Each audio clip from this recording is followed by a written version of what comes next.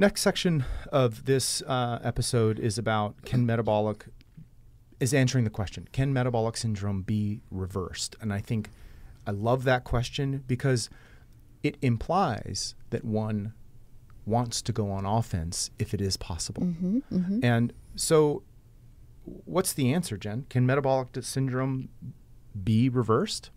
Well, the good news is yes, because our bodies are this fine-tuned system, just as easily as they can get out of whack with some strategy and an offensive mindset and identifying your numbers, knowing what they are, knowing if you have 3 of the 5 risk factors and what risk factors you have, you can hone in on those and definitely reverse it. So that's the good news in all of this. And it's really just improvable for everybody. I mean, there's not any one person that I can think of that can't improve their health in some way or one of those Which is why we love markers. the word optimization. Yeah. You can definitely optimize your blood pressure, your waistline. You can always improve. Your glucose, all of those things. Especially in the things that matter. Mm-hmm. Mm-hmm. Yeah. Yeah, I mean, I think you alluded to it at the tail end of the first section where all diseases, including metabolic syndrome, exist on a spectrum. Yep. Nobody wakes up one day with diabetes. That just doesn't happen. Your experience might be Let's like, hope oh my not. gosh, I went to the doctor for the first time. I was totally fine. And then I left 45 minutes with 17 medications and all of these diagnoses. Those have been going on and developing and worsening in the background for years, sometimes decades, because the default is developing these diseases. Yeah. And like you said, the good news is for many people, it is preventable, reversible, but because it does exist on a spectrum, it depends on where you are on the journey. Mm-hmm. So it may not be preventable and it may not be curable, but it's certainly optimizable. Mm-hmm. Everyone could stand to improve and optimize their metabolic efficiency with a very thoughtful, strategic, offensive-minded strategy. We just really believe there's nothing more significant that you could do with your health other than not smoking than to have an offensive mindset around metabolic efficiency. Yeah. So how do you reverse metabolic syndrome? I think in order to answer that question, Jen, explain to us what is the root physiology behind all metabolic disease? Well, it really starts with this thing that we call insulin resistance. Mm-hmm. So if you take one thing away from this podcast, please know that it all starts with the hormone insulin, right? This is, I think, what you've called the holy grail of... The holy grail of health. Health, right. Is a normalized blood sugar, which you can only achieve through optimization of your insulin response. Yes, right. So insulin is a hormone. It is made in our pancreas, and the main job of insulin is to help our blood sugar enter our cells. So it would be our muscle cells, our fat cells, and our liver cells, where we use them for energy. We use that blood glucose for energy. And we get glucose from really 2 sources, mostly our food, but then our liver also makes some. Yep. And that's kind of a protective mechanism for times of famine. Which is it's actually a great thing. It's actually cool. I know. When you go long periods of time with no food, but your blood sugar doesn't drop. Yeah, so the liver stores it, and then it also can release it when we need it, which is pretty cool. So we ingest food, and our blood sugars can rise faster or spike higher depending on the type of food we eat. And then insulin gets released from our pancreas, and the main goal is to lower that blood sugar, bring it back down so that it normalizes. And this is a great mechanism to keep us from being perpetually diabetic, right? We don't want elevated levels of blood sugar all the time. But what happens is when we eat a diet that is not conducive to a lower blood sugar environment, that blood sugar stays consistently elevated, and we need more and more insulin to try to bring it down. So the pancreas is pumping out insulin, the blood sugar stays perpetually high, and our cells, muscle, liver, and fat cells, become kind of desensitized to insulin's role. That's right. So they ignore it. They ignore the signal.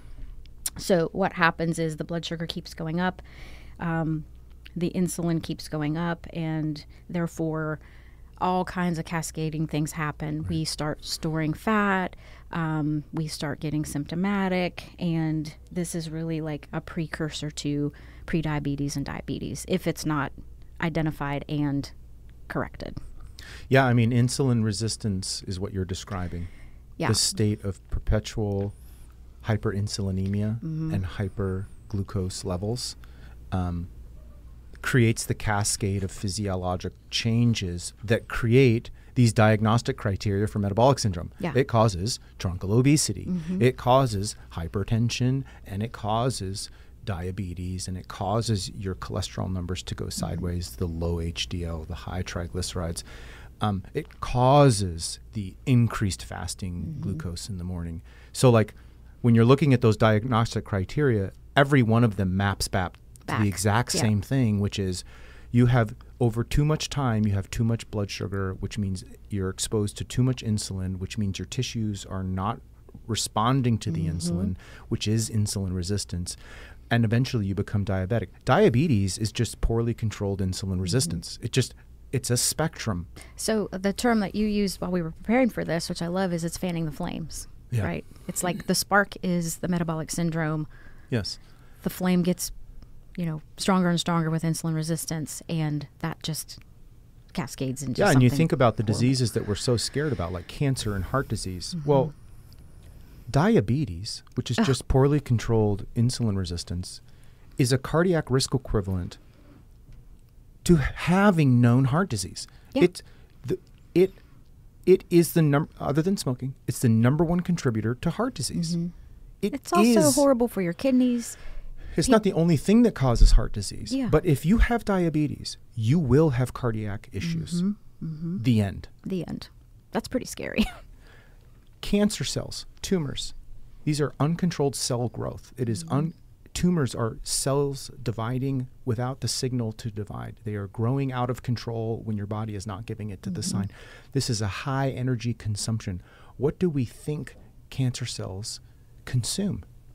Glucose. Yeah. Sugar. Sugar. There's no other fuel source for a cancer cell. Somebody I know called it cancer food. Sugar's cancer food. Yeah. I'm like, no, ooh. this is what we mean when we say insulin resistance is fanning the flames of downstream end-stage metabolic disease like cancer and heart disease. This is massively significant. Yeah, that's why we take it so seriously. And taking a passive, reactionary approach to this means you will be one of the 60 to 70% of all adults who end up on a statin for cholesterol, a blood pressure medicine for blood pressure, like always looking to lower your waistline. Like you have all the same diseases. So not to digress, but you may also end up on insulin, which, by the way, will make you gain weight. Yeah. which, and the answer is always more insulin. Yeah. Which controls your blood sugar and makes you feel good in the short term, but long term it actually hastens the very problem, which is this hyperinsulinemic state. Yeah. This is why all diabetics just get worse. Yeah. It's a very slippery slope, and the only play is offense. And so then you would say, well, what is the offense? And we believe, kind of as a continuation over the last 3 months of content we've been creating, that we believe that all meaningful progress in one's health journey typically come from either optimizing from one of three pillars. The first pillar is what we call how you feed your body, so your diet. Is there an opportunity to optimize the way you feed your body? Is there pillar number two is how do you move your body, your fitness plan? What is your activity like? What is your strategy for moving through space while you're alive? And the third pillar is how do you recover your body?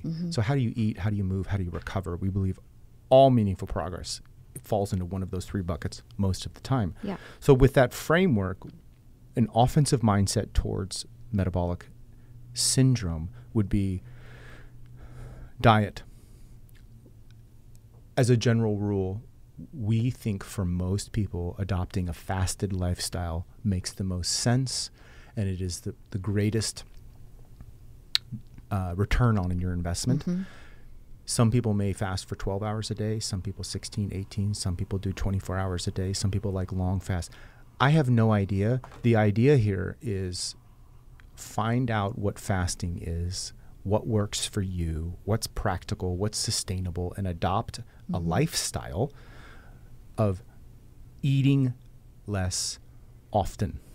And historically, what we have seen in our members who come in with lipid panels that are disaster, when they start fasting, those numbers turn around really quickly. Very fast. Our cadence is usually to recheck them about in 90 days, and we generally It's rare to not see improvement. A marked improvement in those numbers. That's correct. So that's 2 criteria you can take off the list for metabolic syndrome. Yeah, and not to mention create some momentum. Yeah. When you do open your mouth and you are going to eat, we believe that I don't really care what dietary thesis you want to subscribe to, just eat whole foods. If it wasn't food 100 years ago, it isn't food. Right. Like, get rid of processed foods. Make it real food. Close your feeding window as tight as possible that's sustainable and repeatable, and that will get you 80%, 85% of the way there from the diet bucket. Yep. Fitness. The holy grail here is maximize lean mass. Your skeletal muscle. As a human, you're built on the back of your muscles and bones. Yep. Your muscles are your sugar burners. That's where your insulin sensitivity response is going to be. The more lean mass you have, the easier it is going to be to maintain an optimal blood glucose and insulin sensitivity. That implies that you need to be doing some strength training. Yep. You need strong muscles. You need as much as possible. So strength training, even for women, and even for our more senior members, finding a way to move your body against resistance is absolutely fundamentally critical. Yes.